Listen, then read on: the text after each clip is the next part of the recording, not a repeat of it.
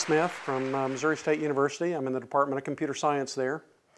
I realized on Saturday that I was giving a sports-related talk on the night of the NCAA basketball championship game.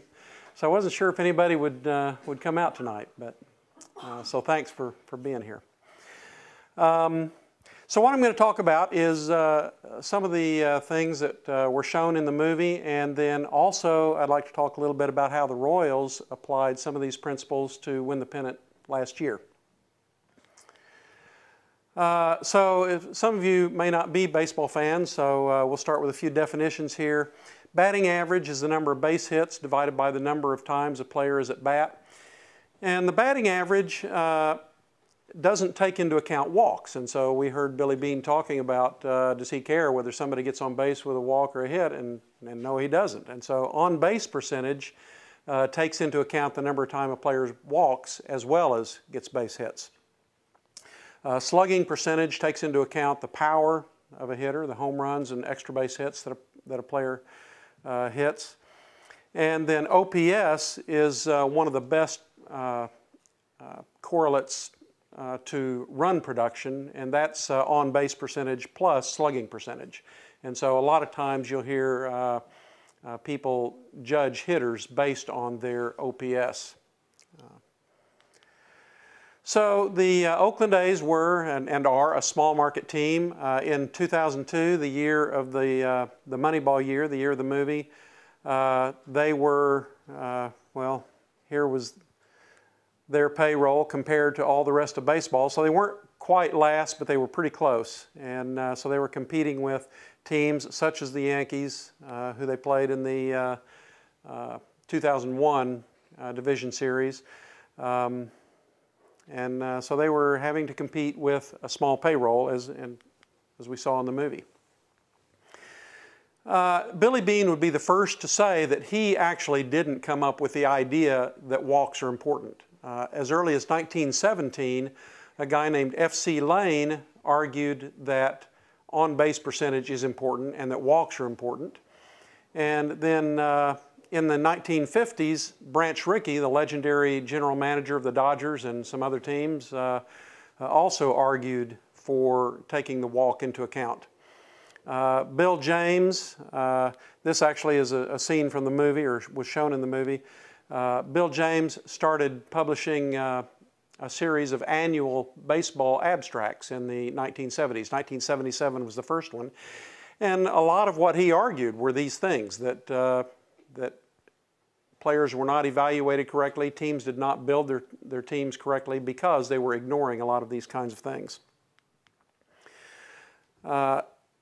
In 1983, Sandy Alderson became the general manager of the Athletics, and he was actually the one who started emphasizing power and on-base percentage with the Oakland Athletics. He was influenced by Bill James. He hired Billy Beane as an advanced scout in 1990. In 1993, he promoted Billy Beane to assistant general manager of the Athletics. And then in 1998, Alderson left to work for the league, and Billy Beane became the general manager of the Athletics. They actually had a small payroll starting in about 1995, I believe, is when the team was bought by Steve Schott, and he put them on a pretty strict budget even as early as 1995. So in 2002, it actually wasn't really a new thing that they had to compete with a low payroll. But then in 2002 was the year that was covered in the movie. In 2003, the book came out by Michael Lewis, Moneyball, and then the movie was made in 2011. So there were two major issues that we saw in the movie, two major uses of data analysis. And the first was building a team. So how do you build a team to win? And then the other was baseball strategy, and specifically Billy Beane told the players he didn't want them to steal and he didn't want any bunts. And specifically he was talking about sacrifice bunts, really. When the other team bunts, they're giving you an out, and he didn't want to give the other team outs. So we'll first talk about team building. So Peter Brand said we need to win 99 games to make the playoffs. And so of course you can look at the average of number of games that it needs year after year to make the playoffs, and that's what he decided, was they needed to win 99 games. So how do you win 99 games? Well, this is a formula developed by Bill James he calls it the Pythagorean theorem. And of course, the Pythagorean theorem is just because it looks kind of like the Pythagorean theorem that we all learned in school. So the idea is that if you square the number of runs you score and then divide that by the number of runs scored squared plus the number of runs allowed squared, you can predict your winning percentage. And that's really a remarkable result when you consider that sometimes you win a game by 10 runs and sometimes you lose by 1 run and so forth. But it's actually very accurate and predicts the number of wins a team makes within just a couple of percent. So that was the thing that he was talking about. And then Peter Brand decided they needed to score 114 runs and give up 645 runs, and that way they would win 99 games.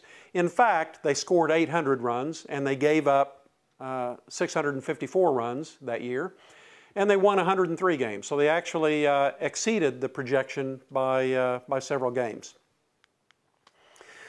But the idea then is we look at that as a team level, but then if we can predict how many runs a player will create for the team and how many runs a player will keep from scoring against the team, then we can decide which players we want to sign, which free agents do we want to sign, which trades do we want to make, and in order to win a certain number of games. So here is the runs created formula taken out of a baseball abstract, and again, we saw this in the movie.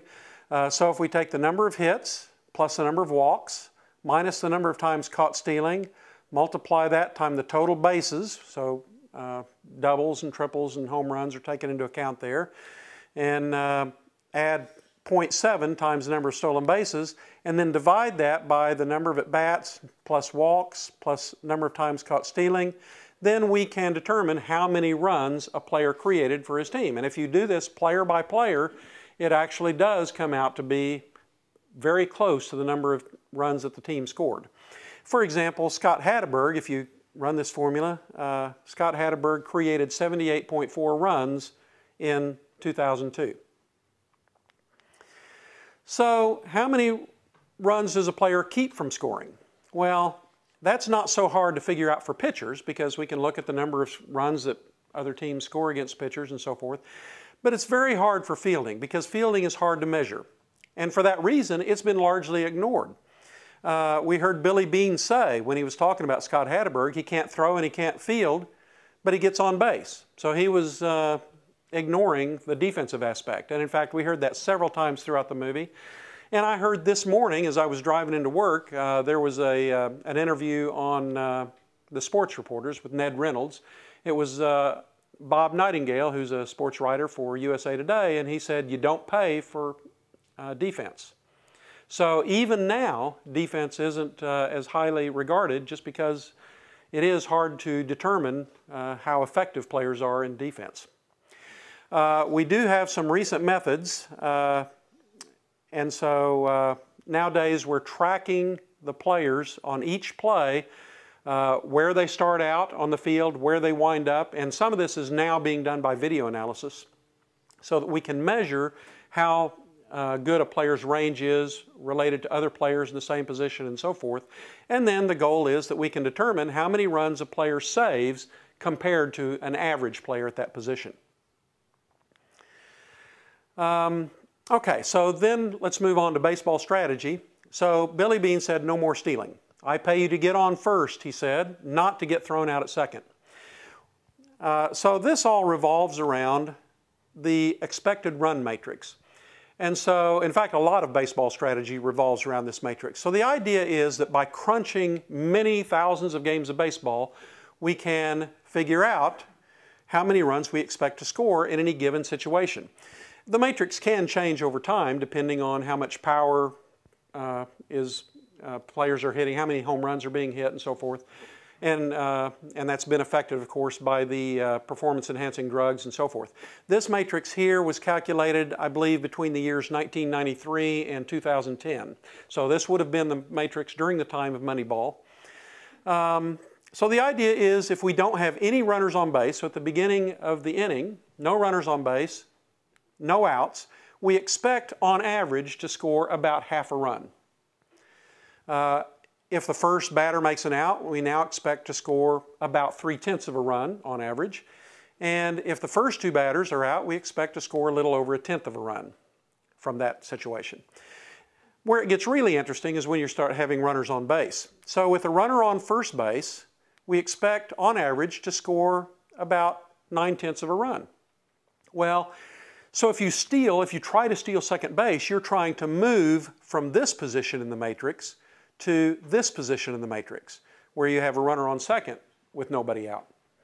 And you can see that on average, that will gain you roughly 2/10 of a run. On the other hand, if you get thrown out at second, you're now in this position where you've got one out and nobody on base, so now you're down to expecting to score 3/10 of a run on average. So getting thrown out at second base has cost you almost 7/10 of a run. If you are successful, it gains you about 2/10 of a run. And so that's why Billy Beane is reluctant to see his runners try to steal, because the payoff isn't as great as the loss if you get thrown out. It turns out that, in fact, you have to be successful about 65% of the time in order for runs to pay off. Here, in fact, is the number of steals that the Oakland Athletics attempted and against the Major League average. So the red line is the Major League average from the year 2000 to 2014 to last year. And you can see that the Athletics didn't try to steal very much. Up until about 2008, the number of steals jumped dramatically. And in fact, I don't think Billy Beane or any other general manager would just say, don't steal. It depends on your personnel. So with the personnel they had in 2002 and 2004 and so forth, they didn't have base stealers. But around 2008, they got some players who were better at stealing bases, and so they did start stealing a lot more bases. And down here you can see their success rate. And for the most part, except for this bad year in 2005 and a little bit in 2007, for the most part they've been above the Major League average in success rate. In 2002 they attempted roughly 70 steals, and they were successful about 70% of the time. In some of these other years, 2008, when they started stealing more, well, they were successful about 80% of the time. And so when you're successful that much, then it does pay to steal more bases. Now, he also said no bunts. So with a bunt, typically you're in this situation here. You might have a runner on first base, and you're trying to move from this position in the matrix to this position in the matrix. So you're trying to go from runner on first base with nobody out to a runner on second base with one out. And you can see that on average that doesn't pay off. On average you actually lose by bunting that player to second. But on the other hand, there are times, for example, if it's the bottom of the ninth inning, you don't care about scoring a number of runs, you want to score one run. So this matrix here shows the odds of scoring at least one run. So if you have a runner on first base, nobody out, you have a 44.1% chance, historically, of scoring at least one run. So it's the bottom of the ninth, that's what you're looking at. If you bunt that player over, now you're moving to this position in the matrix. So again, you've actually lost some of your chance of scoring a run here. So in general, it doesn't pay off. However, if your pitcher is batting, it all depends on how confident you are in the batter at the plate. So if your pitcher's batting, then you're probably going to go from this position to this position if you don't bunt. And that's why pitchers often bunt. But of course in the American League, the pitchers don't bat unless you're playing interleague games. So for the most part, an American League team is going to be in this position where you're looking at these two things, and you've got probably at least a decent hitter at bat, and so you don't want to bunt very much. In fact, the A's from 2002 to 2007, they averaged 21.5 sacrifice bunts over those years. the American League average, and I just use the American League average there because the National League average would be quite a bit higher because their pitchers are batting. So on average, the American League teams were bunting almost 36 times per game or per season, whereas the A's were only bunting 21 times, 21 and a half times. In 2008, though, the A's started bunting more. And again, I guess they had faster players, and so they, for whatever reason, they started using more bunts. And in the last couple of years, I didn't put that here, but in the last couple of years, they've dropped back down. In 2013 and 2014, they're getting closer to the 21.5 again. Here is a scene where Peter Brand is telling, I guess that's Hatteberg, he's telling him these are the pitches you should be hitting. So in fact, here is a graph that shows Colton Wong's hitting. And so Peter Brand would say to Colton Wong, these are your pitches. So this shows the slugging percentage at different positions in the strike zone and out of the strike zone. So on pitches that are on the outside edge of the strike zone, and Colton Wong's a left-handed batter, so he's batting, he has a slugging percentage of .854 on those pitches. And the pitch that's right down the middle of the plate, he's batting, or he has a slugging percentage of .667. On most of these other places in the zone, he's slugging less than 400. And so, again, Peter Brand would tell him, these are the pitches you want to jump on, and unless you have two strikes, you'd probably be better off taking these pitches. And again, this is all done now with video analysis. Every Major League ballpark has a camera in it that tracks the location of every pitch. So we get this data for every pitch of every game. Okay, so I'd like to now talk a little bit about the Royals. So a lot of times you'll hear people say the lesson of Moneyball is that walks are important and that on-base percentage is important. Well, the really fundamental lesson of Moneyball is buy undervalued assets. And so in 2002, on-base percentage was undervalued. In 2014, speed and defense are the things that are undervalued. And so the Royals stocked up on speed and defense. Speed is undervalued because stealing bases is somewhat out of fashion. When I was growing up in the 60s and 70s, we had Maury Wills and Lou Brock and players like that stealing more bases than entire teams steal nowadays. So speed is a little bit out of favor, and defense, again, because it's hard to measure, is undervalued. And so the Royals stocked up on speed and defense. They led the Major League in steals this year. They had 153, and the next closest was, well, it wasn't close. That was by far and away the most steals of any team. And they had an 81% success rate, so they were very successful, and so that helped their run production. They were actually last in home runs. Power costs money. Historically, teams, the home run hitters are the ones that make lots of money, and so the Royals don't have a lot of power hitters.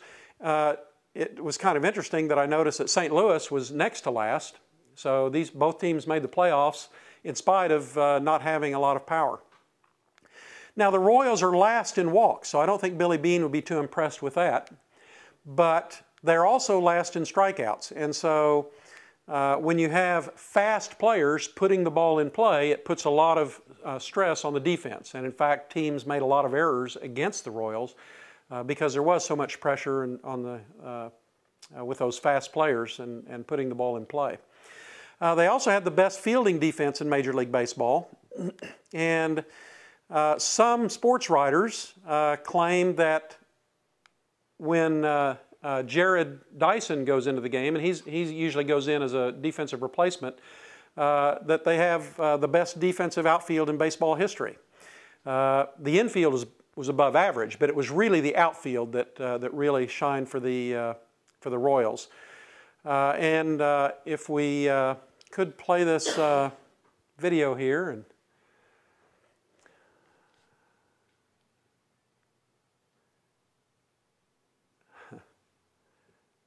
So this is from the Kansas City Royals website. And this is how the Royals won the pennant.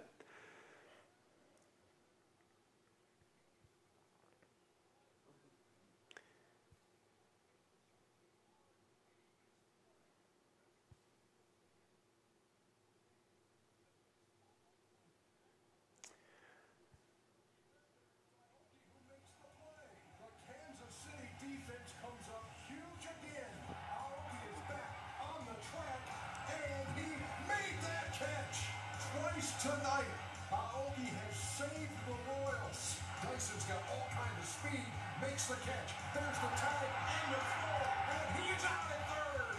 Gerard Dyson into the game defensively, makes the catch, throws a strike, double play. Kane diving, he made the catch. Lorenzo Kane with another sparkling play by the Kansas City defense. Kane charging again, and he did it again. Unbelievable. Well, Raising Kane here in Kansas City. Blasted into deep left center field. It is caught. Alex Gordon coming out of nowhere. He takes a hit and a run away from the Orioles. Long run for Kane. Lorenzo runs it down into a dive and makes the play. Flying through the air toward the hole on the left side and takes a hit away from Pierce. You cannot make a play like that unless you get a very good read. Into foul territory. Moustakis. Did he make that catch? He did! How many plays can we see the Kansas City defense make in this series? Alex Gordon slammed into the wall after he gloved it and hung on. Add that to the highlight reel of defensive gems by the Kansas City Royals. That's into right center field. Kane moves over and makes a sliding catch on his knees. Who's going to make the play? As Hosmer has to come off the bag, he has to go down the good. I've seen plays like that since Omar Vizquel was pulling stuff bare-handed on the play. Wireless. Thrown out by Perez. Got it for out number 2. Throw to second. They got him. Watch this tag by Escobar. He gets it, swipe the tag, and he's in and out with the tag. Line drive in the right field. Kane comes in, slides, and makes another sliding catch. He's already made 2 good plays in right. Good defense by the Royals outfield once again. Kane throws showing his right. Backhands and throws him out. The Royals are defending the Giants perfectly. Buzzed out in front of the plate. On is Perez. Quick throw to first. They got him out at first. He gets you down. The all-star catcher, and he had to be perfect, and he was. Wow. That's a gold glove play.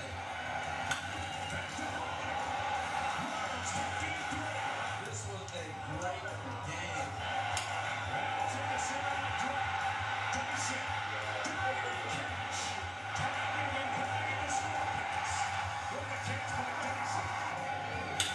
Skies run out of the deep right center field. That is deep. And Lorenzo Kane is able to run it down. The Royals do stay close thanks to their defense. So the Royals are another small market team, and they have to deal with a low payroll. I think they were 25th or 27th in the league in payroll last year. So they've had to be smart, and they've applied the lessons, even though they do it in a different way. I'll be glad to take any questions if anybody has any.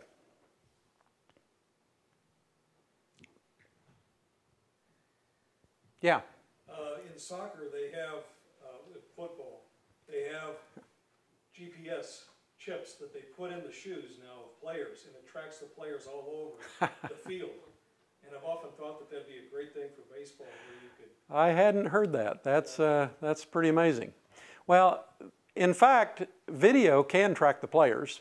The video is that good these days, but that's another level that they could maybe look at.